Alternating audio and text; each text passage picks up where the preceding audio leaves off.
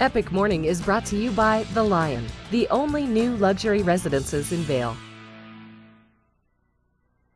Welcome back to Meadow Mountain, inside one of the cabins that was part of the farming operations that once took place on Meadow Mountain.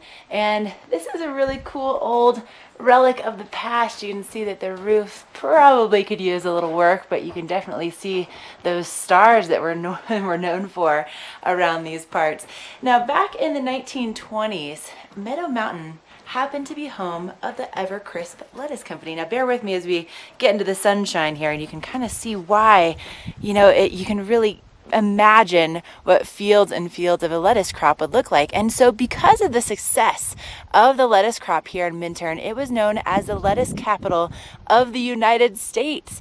But it was really short-lived, because not long after they realized that they could grow lettuce year-round in California. But one of the ways that they would actually ship the lettuce across the United States was there was an ice house that was located right at the base of where Lion's Head Rock is. You can kind of see the mountain here, and then you can see a little divide here between these two mountains, and right at the base of that canyon is where that ice house was located. And so they would take those big old ice chunks, and you can actually see some remnants of the ice house still today if you take the Game Creek Trail, and they would use that ice to then package that lettuce, send it out by rail, and that's how it became the lettuce capital of the United States for a very short period of time. But now it's owned by the Forest Service, and you can come on out and you can explore. You can walk on inside this cabin. Just be careful, because the floorboards are not exactly secure. But so many cool things to explore here in Meadow Mountain, and also just in the Vail Valley in general. We have more information